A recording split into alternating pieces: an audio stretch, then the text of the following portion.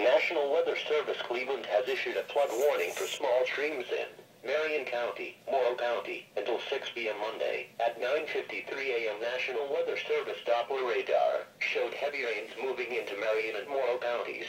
Rainfall rates have been observed at around 2 inches per hour with some of these storms. Due to the recent rainfall and soil conditions, the National Weather Service expects flooding to begin shortly as the heavy rains move in. Locations in the advisory include, but are not limited to Cardington, Chesterville, LaRue, Marion, Morrill, Mount Gilead, Prospect, Sparta and Waldo.